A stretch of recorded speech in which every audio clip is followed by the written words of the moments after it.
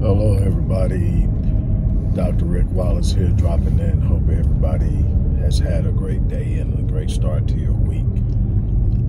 Before I get started, I have to remind you guys we are in the middle of a fundraiser.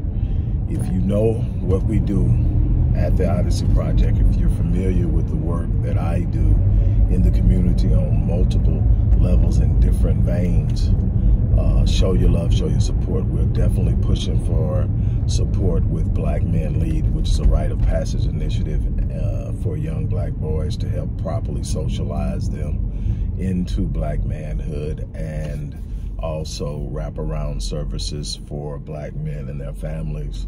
Everything from job training, job help search, mental health support, and more. These services are integral into the rebuilding of our community, the reestablishment of the black family nucleus, and the redirection of where we're headed currently. I am asking that you support the work we're doing by going into the description box and clicking the link and giving what you feel you are comfortable with giving. Or you can also give through the organization's Cash App account, which is also listed in the description box. Now I want to talk to you about something that I think isn't addressed enough, and when it is, it's done in a comical manner that looks at the funny side, which I don't see, but what most people appear or feel is a funny side of things, and it's a little joke floating around. I saw I want to say it was a meme, but it was definitely a post on social media that basically said,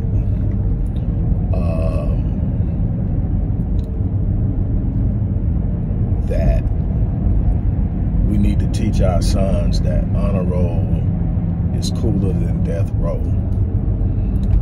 And I get what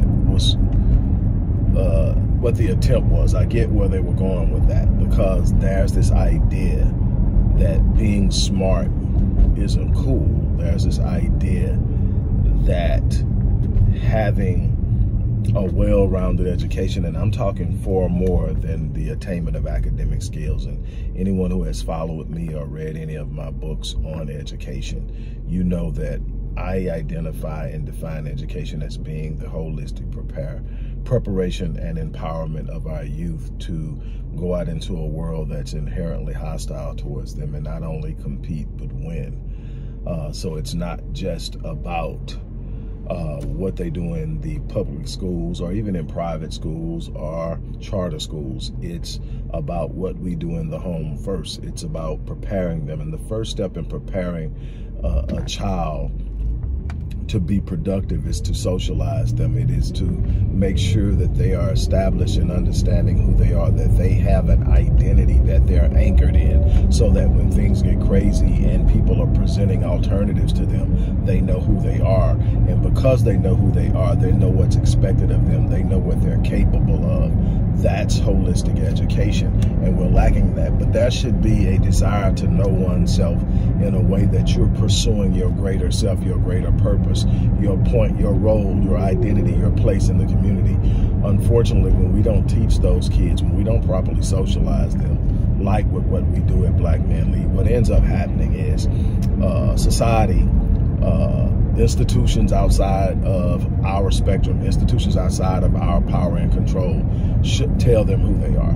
They tell them through a number of different ways. They ostracize them and alienate them in the public school system, especially black boys. As early as 5 years old, young black boys are identified as ADHD, oppositionally defiant, other learning disorders. They are, at 5 years old, many are prescribed psychotropic drugs like Vyvanse, Concerta, Ritalin,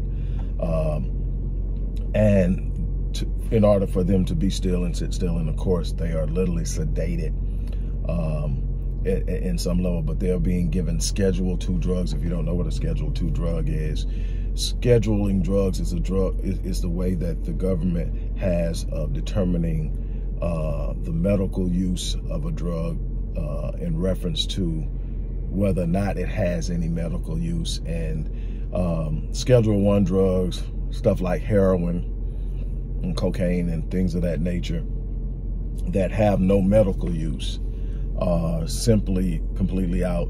Heroin in different forms, opiates, are used as painkillers. So you got opiates in Schedule II, but you got Ritalin, Vyvanse, Concerta, and a number of others that are given to kids who are diagnosed with ADHD. They're medicated starting as early as 5 years old. And these Schedule II drugs are psychotropic drugs. They impact the brain's functions and the brain's chemical balance.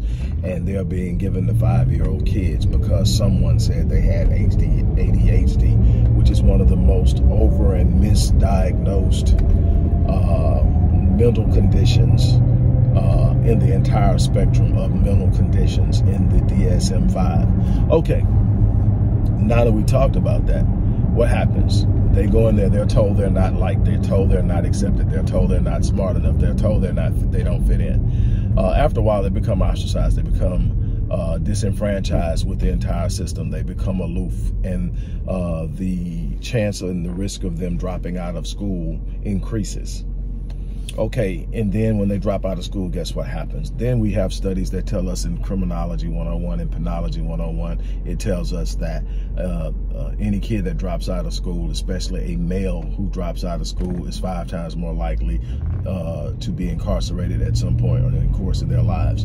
What happens when you drop out of school? Well, despite what we know about the public school system, there is still some very interesting facts that when you complete school, just a high school education, you're less likely to go to prison. If you were to go to college, you're even less likely to go to prison. Well, what does that mean? That means that despite the system not really being set up for us, the more prepared you are to walk into the world and make an honest living and be able to support your family, the less likely you are to become involved in criminal activity, meaning you're less likely to be arrested and sent to prison. So the one thing we understand that there's a direct line from school to prison. It's called the school to prison pipeline. It's literally where they start studying our young boys at around 3rd grade or 4th grade to see what kind of grades they're getting, their attendance, their disciplinary records. And they can literally use those disciplinary records, those attendance records, those grades to predict how many prison beds they're going to fill 15 years from now. That's how specific the science has come to be able to understand how ostracizing young black boys can lead to more prison beds, which means more money. The average prisoner is worth $40,000 a year on average, and we're talking millions. Now that's just on the surface, but if they're productive, if they are gifted, there are places they're getting used and they're getting paid pennies on the dollar. Or if you're in a state like Texas, where I live, you don't get paid what you get. And now because federal law said that you cannot make a inmate work without some form of compensation, the way that Texas compensates is by what they call good time. What is good time? Good time is for every day that you get up and you go to work, you do your job, you're not written up, you are what, quote unquote, a model prisoner, slave, a model prisoner. Don't get me wrong, if you do something wrong, you should definitely have to pay the consequences. But when the system is set up to ensure that you go left and you go left, I think that we have to be aware of that. And one of the things we have to do is we have to make sure our boys stop going left. And that's what this is about. But anyway, in Texas, okay, you get this good time, right? So what happens is there's natural parole, the natural parole process, which means that most crimes you can start being eligible for parole within a year or two of serving your time, unless it's an aggravated offense. And then it's a certain percentage of your time. So, at most aggravated offenses, I think you have to do half of your time before you're eligible for parole. But if it's not an aggravated offense, you can have a 15-year sentence and actually be up for parole in about 2 years. Whether you make it or not, that's a whole nother discussion for another time. What I want to talk about is the good time, because that's how you're being actually paid for the work they do. And trust me, they work the hell out of inmates. Ain't nothing but cotton and farming and furniture building and all that kind of stuff down here in Texas. And anyway, what happens is For every good day you work, that's considered a good, for every day you work and you don't get wrote up, that's a good day. So imagine your good days start at the end of your sentence. Say you got a 10-year sentence, and so you were in for a day, but you also get credit for a good day. So that moves you two, that day counts as two, so it's 2 days, one coming off the end of your sentence and one that you've actually worked. When your good time meets your actual served time, you're considered to have completed your sentence because you've earned that good time by actually working. Now, here's what happens in Texas, though.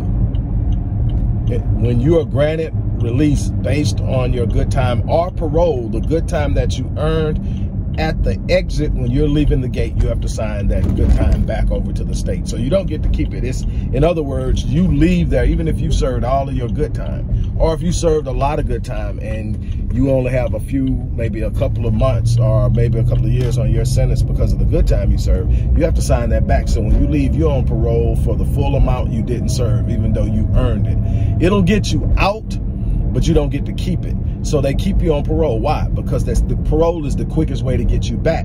Because I can literally violate you on parole for not, you don't have to break a law, you just have to have a technical violation. A technical violation can be something as simple as not returning to a halfway house before curfew. Or a technical violation can be something as simple as leaving the county or leaving the state without permission.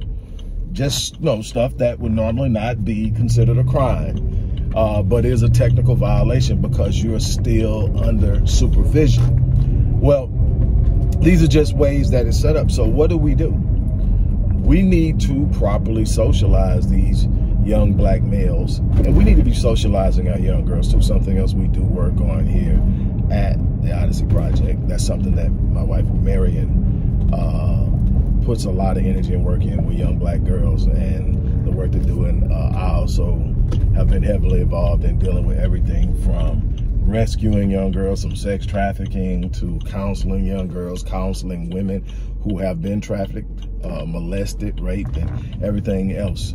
We've been doing this work for years, and there's no shortage in the way of need as far as providing these services, but there is a shortage of resources, and so we need to be aware of that. I made it to the gym, so I'm about to sort of wind this down. Man, everybody's here.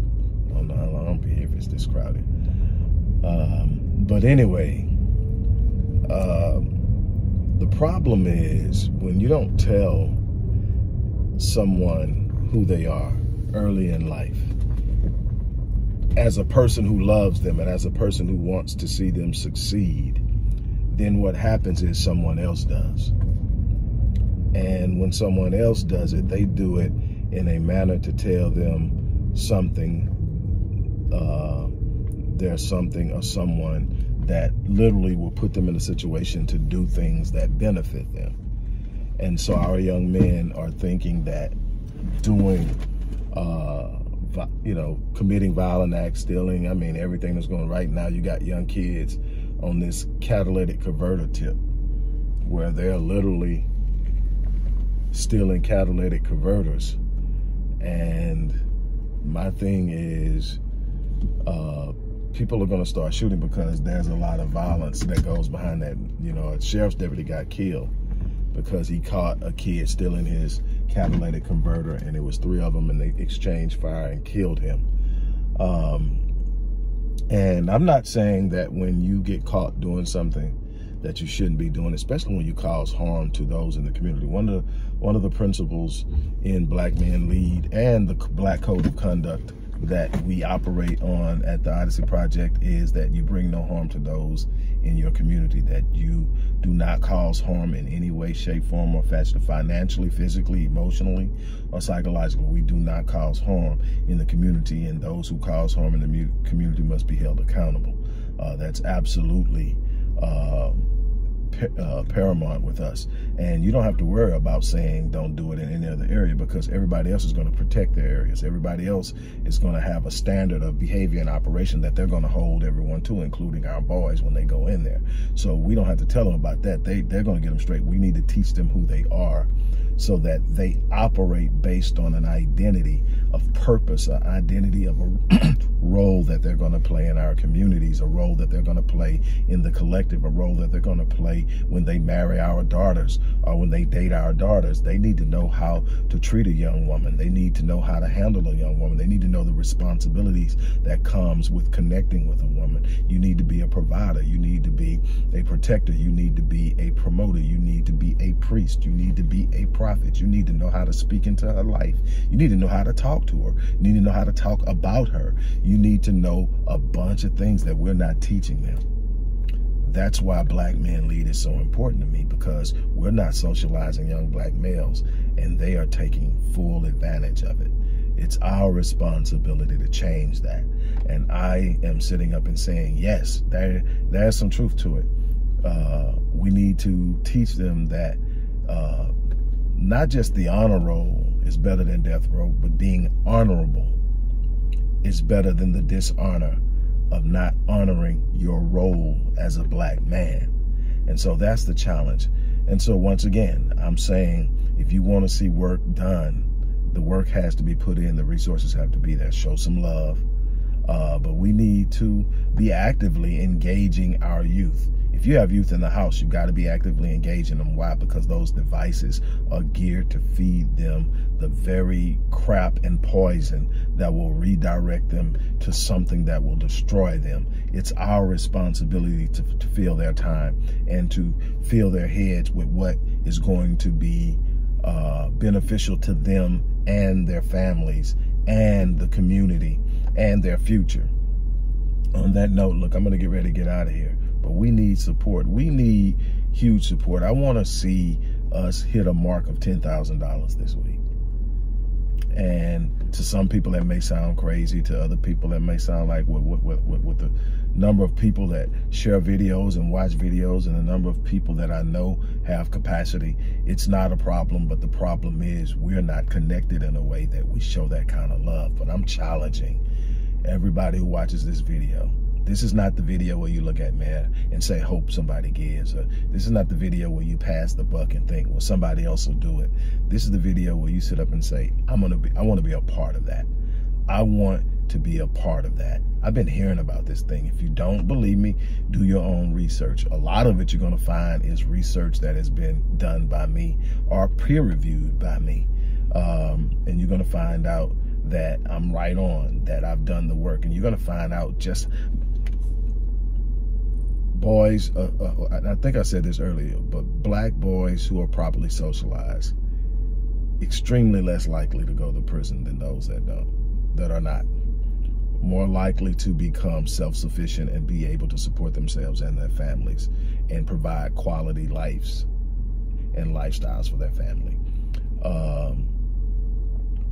Be less likely to commit violence. That's the whole thing that started this with me, was African-American adolescent and young adult male violence.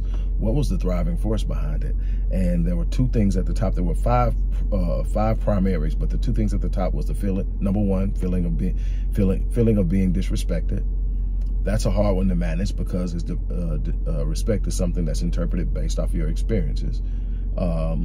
And number two, one that we could definitely control, the lack of proper socialization. When we socialize them, they are less violent.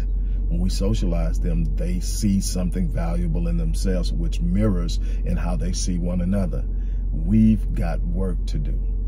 So again, I'm challenging everybody to step up. Do not pass the buck. Do not go and think that somebody else is going to do it. See yourself as the person that can be the one that can make the difference. And so I'm challenging you now. We should make $10,000 this week.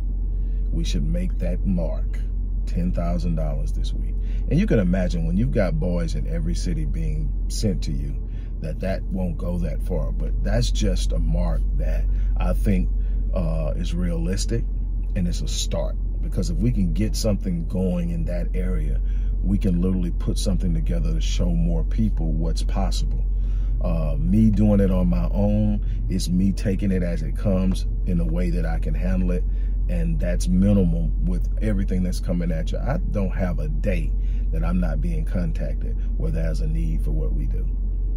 Not one day. It's not one day where something isn't going on. But there has to be a means by which and through which we do this. And so I'm challenging you. On that note, look, I'm going to get out of here and get in this gym and put this work in. You guys have an unbelievable day.